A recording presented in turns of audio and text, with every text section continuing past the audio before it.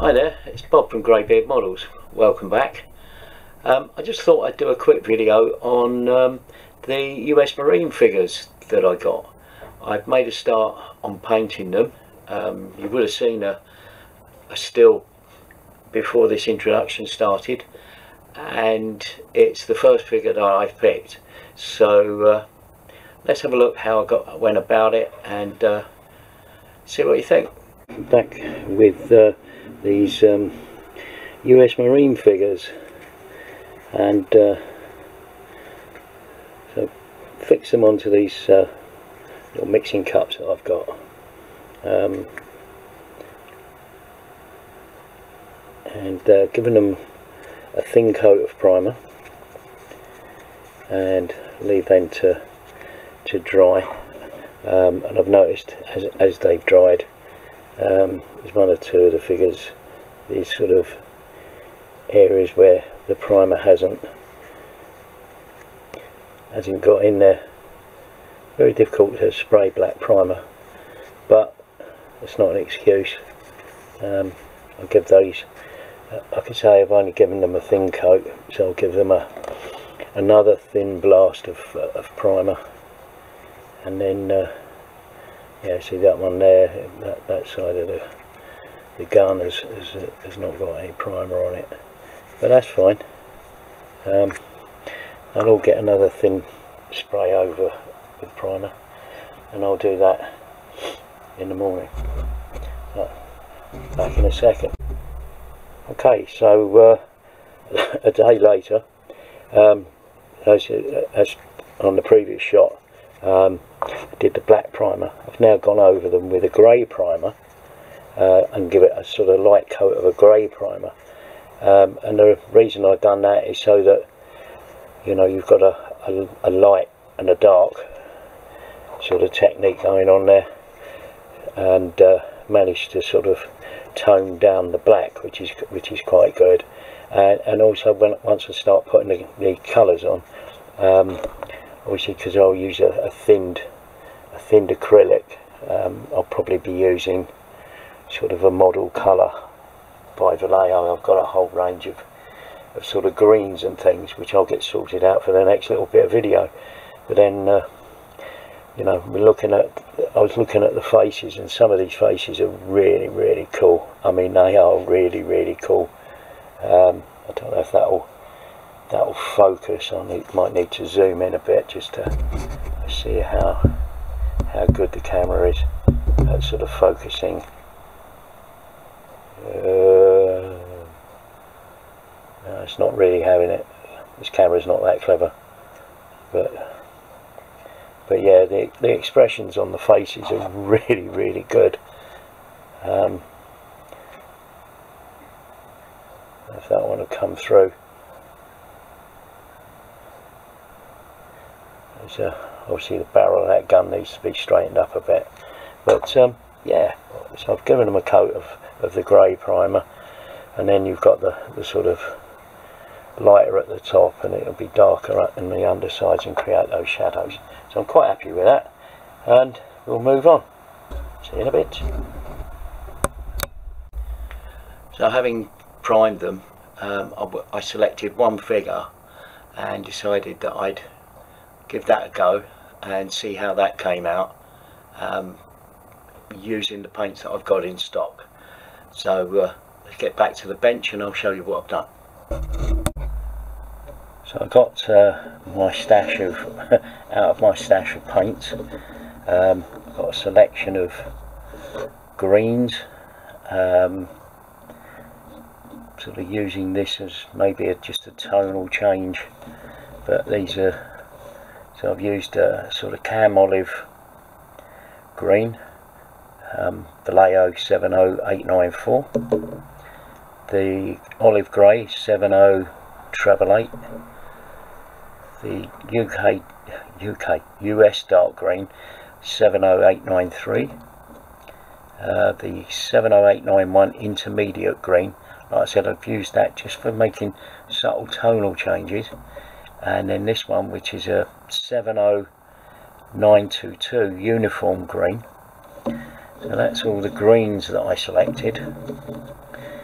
I then went on to look at sort of buff colours for the sort of what they call it, like the flak jacket type thing. So I used a number of colours for this. So started off with the 70873 US Field Drab, the 70876 Brown Sand, the 70917 Beige, 70921 English Uniform, which is a sort of browny colour, and 70860, which was a medium flesh tone. All of these sort of had the right sort of shades. 70988 Khaki, again, these are all tones that I sort of selected, irrespective really what they're called. And this one, the 70876, which is a buff colour according to Vallejo. So I had all of those to be getting on with. Then I decided that the figure that I would paint would be an African American, so I chose these two colours, which are the only two sort of brown colours that I've got. This one here, which is a model air colour, which is a dark brown, and this one here, which is a mahogany brown, the 70846. So there's a whole selection of colours there. And then in terms of the weapons, I used the 70863, which was a gunmetal grey, and 70862, which is a black grey. And then I also used a 70992 neutral grey, which is slightly lighter shade, and then the 70989 sky grey, and I'll explain what I used that for later. And also a little bit of the glossy black, the 70861. So I had this whole selection of paints available. So let's move them all out of the way. Over there. And this is the figure. Don't know if this will show up very well, but let's try and get the light down onto it. There you go. So we can get the camera is having trouble focusing, I think, because of the background. But yeah, so used various shades of the greens and the flak jacket, or what was it called, sort of a combat body armor or something. So that was that colour, and then the various different shades of green on the actual uniform itself. And like I say, with the guy being African American, I come up with a skin tone which I think is right, but it sort of looks okay. I'm not entirely happy with it, but to be honest with you, I'm never happy with skin tones anyway. And I did a sort of camouflage effect on the top of the helmet cover, and instead of painting the I think it's like a lubricating oil for the gun, I did that that was done in the sky grey. I thought that was far better than a shocking sort of white colour. Now the boots I've done in the various greys. I chose the sort of black grey, neutral grey combination for the boots, and I think that's come out reasonably well. I don't know 100% if these colours are absolutely correct, but I'm actually quite pleased with the outcome. So I think what I'll do is I'll put this down and get some shots of this figure.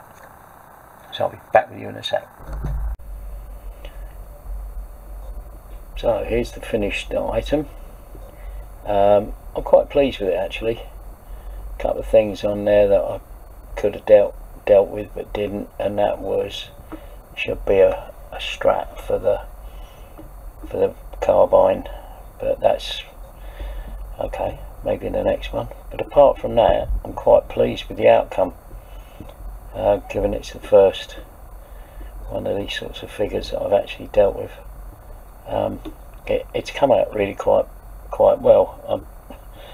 I think a hell of a lot better than I thought it was going to be, given the whole selection of greens and different colours that I had. Managed to get the sort of camouflage on the top of the helmet, on the cover. Quite pleased with that, and generally the overall outcome I'm quite pleased with. Hopefully, yeah, I think the next one will probably be better. Gonna need to get some more different brown tones, I think. I'm not entirely convinced with the flesh tone, but then I'm never really entirely convinced with the flesh tone, you know, when you're dealing with sort of Caucasian figures. But I think it's sort of worked, but hey, yeah, all in all, quite pleased with it. Leave your comments below, and thanks for watching.